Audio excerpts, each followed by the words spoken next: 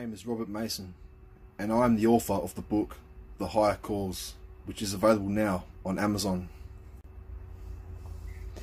It's not my intention to have a successful YouTube channel or for my book to become a bestseller.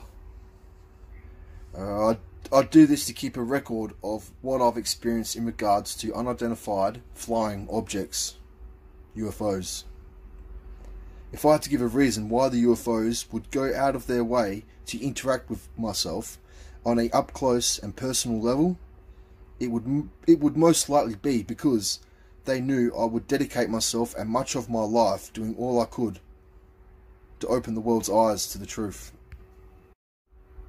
Even though most of the experiences I've had are very rare and quite unique, I know there must be others out there who also have encountered the unexplainable.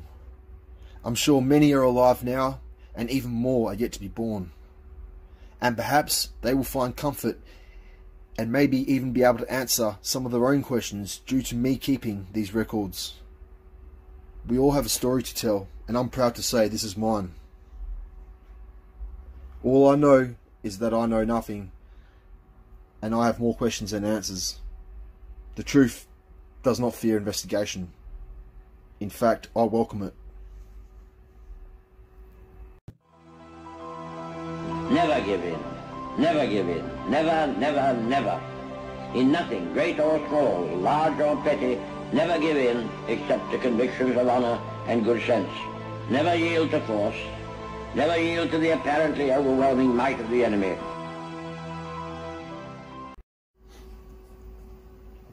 Born and raised in Perth, West Australia, I attended South Thornley Primary School. Here I made friends while trying to the best of my ability to apply myself inside the classroom to obtain an adequate education. Above all else, it was here where I would think about my future and what I intended to do with myself once leaving school. They say life is full of surprises, and never in a million years could I have guessed who or what was waiting to meet me in the not too distant future.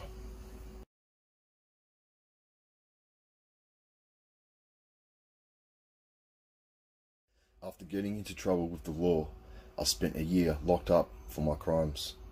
When I had just reached the age of 26 years old, I was given back my freedom and released from prison.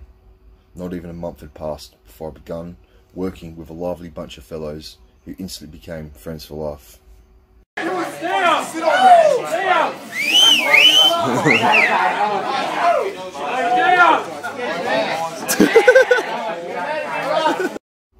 Joel Sullivan and the one and only Justin Darby, who was actually our employer at the time. The year was 2012, and there I was, making good money for doing a job I enjoyed immensely. While working with lads, I'd run into a burning building to save. When I received news in late September that my beloved family member Carl had passed away mysteriously within an American military base whilst on tour in Afghanistan. Carl was a remarkable individual who brought great honour to our family and made us all extremely proud. He was a soldier of the SBS, who are even more secretive and elite than the renowned SAS. As I just mentioned, he died mysteriously, and out of respect for my family, I will not speculate on what I believe actually happened to him. At the time, it was a devastating loss which deeply hurt all my family, though due to my particular admiration of Carl, I took the news quite badly and was very upset. 8 years has now passed by, and I still am brought to tears when I talk about it. It is foolish and wrong to mourn the men who died. Rather, we should thank God that such men lived. General George Patton. Ultimately, what happened to Carl resulted in some of my family being blessed with the privilege of actually meeting the British royal family, in particularly Prince Charles, and not just once, but on multiple occasions. Though, for reasons unknown to me, I too was blessed with the privilege of meeting a great power. In fact, an even greater power than that of the royal family. Astonishingly, unidentified flying objects began making themselves visible to myself whether I was alone or with other people, and they too witnessed the UFOs as I did. Like a light switch, they seemed to be a part of my life, and they seemed to be following me. It's almost as if Carl somehow escaped from the heavens above, stole a UFO, and began trying to re-enter our reality. The intensity of the UFOs kept increasing, and on the 20th of November, they decided to take our relationship to another level. But don't take my word for it. Listen to what Justin Darbs has to say about what happened. I'm Justin Darby. I've known Rob Mason for quite a while now.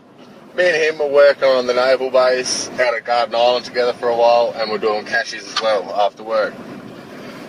We were driving down Tonkin Highway about 7:30 at night, going to a cache job to finish it off, and then Rob spotted 3 UFOs out to the right, just near Perth International Airport. Mesa was like, Darby, we need to film this, and I was like, alright, I'll film it. But we can't stay here too long because I need to get to this job. My missus is cracking the sads, they were out so late. She was hounding me to get home, bloody kids. She couldn't really believe it at first. She just thought I was out gallivanting around at the strippers or some shit. But once we showed her the footage, she was like, holy shit, you weren't telling lies. And I'm pulling over, like, whoa, get fucked. And so started to drive, I'm sitting there filming, trying to film over the top of him on a bloody iPhone, was it iPhone 4 or 5 or something like that. And I was just like, oh, Meso, this is out of this world, man. Fuck work, we need to follow these things.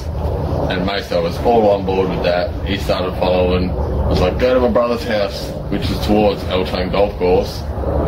Didn't end up going to see him. So we got there, which is about 15 kilometres away from the airport. As Rob's pulled into the driveway for Eltone Golf Course, he was a bit excited. Didn't see an island in front of him, hit it, ran over it, bit of a car crash. Then we've got out the car, Rob's ran off. I've just seen this orange light just shoots directly straight up in the sky, and Rob's come back all energised. And then went to the bottle shop because we thought we needed to celebrate, and seen all these people in the car park. We were asking them, they were like, whoa, what the hell? No, we didn't see nothing, but that sounds awesome. It was crazy, like, couldn't believe it. It was like mind-blowing shit. It felt like we were in a dream, but you know it wasn't a dream. And he just crashed the car. Yeah, it was good. I've always sort of believed that there's something else out there. That was crazy. Kimbo was very unfortunate that he missed out that night. Yeah. But he got to watch the footage. Yeah. Oh, well, we all can't be there. Yeah. Maybe that's why they chose us. Well, it's them. They chose us. Yeah. We didn't choose them. Could not sleep afterwards. It was just awesome. Couldn't stop talking about it. Everyone wanted to watch the footage. Everyone wanted to talk to us. It was awesome. Oh, everyone was just like, what the hell? Yeah. Wish I was there. Why couldn't I see it? So you have to be the chosen ones. Because why else would they follow us down Lake Road or Tonkin Highway after the airport? Like, that's crazy. Then all the way to Eltone Golf Course, which is probably 15, 20 kilometres away from the airport. They had a good look at us and took off.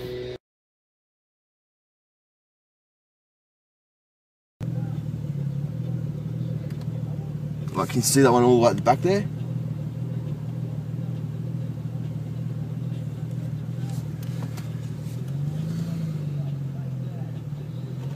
They can land now, the fucking thing's out of the way. Are you serious? What's going on with this fucking light? After I crashed his car into a wooden barricade at Eltone Sports Oval, I jumped out of the driver's seat and took 3 to 4 steps when I witnessed something I shall never forget. No more than 3 meters away from me, one of the UFOs silently hovered above my motionless body. I stood there, eyes wide open, doing all I could to absorb all the detailed information I was receiving from something I had never seen before. It watched me as I watched it for roughly no more than 5 seconds, I would say.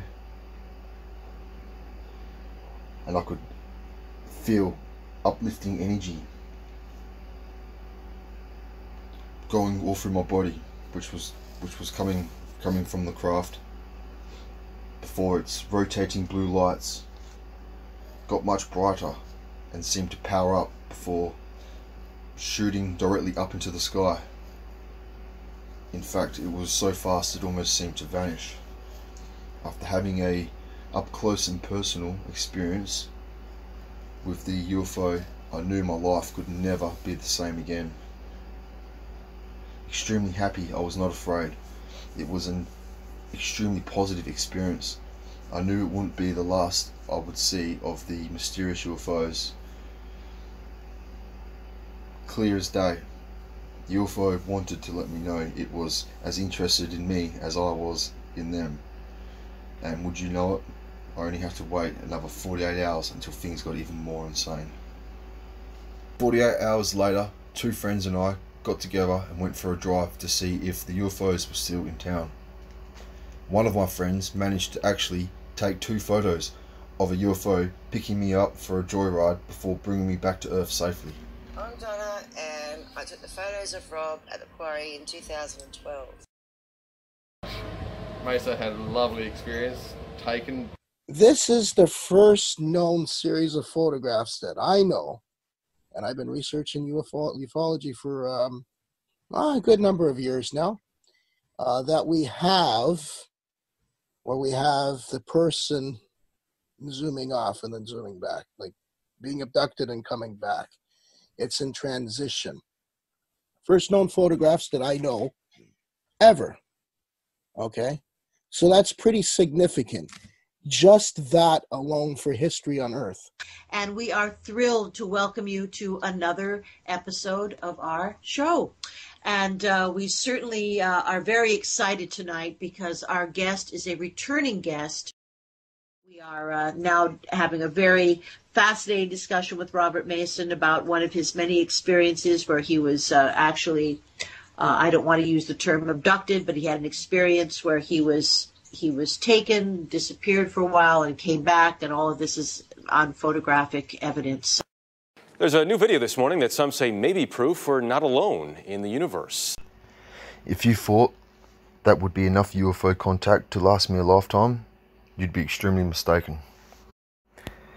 One of the best things about being friends with the UFOs is the fact that ever since November 2012, I see them in one way or another, at least once a week. Rain, hail or shine, they maintain frequent contact. For example, over the space of 1 hour, I lost count how many UFOs I was able to film, just while standing in my front garden. As usual, the UFOs didn't fail to impress, and I was very grateful to film 2 UFOs seemingly to be playing with me as they fool around like 2 baby lion cubs, play fighting for fun and trying to hone their hunting skills and killer instincts. I could spend hours explaining and demonstrating why these unidentified flying objects are not mistaken for satellites, drones or weather balloons. I no longer waste my time entertaining trolls or replying to their pathetic comments. My channel ain't no sci-fi CGI wank bank for children who haven't even reached puberty. My content is for all you special folks who actually think for themselves and are able to handle a full strength brew. You guys know who you are, and I salute you.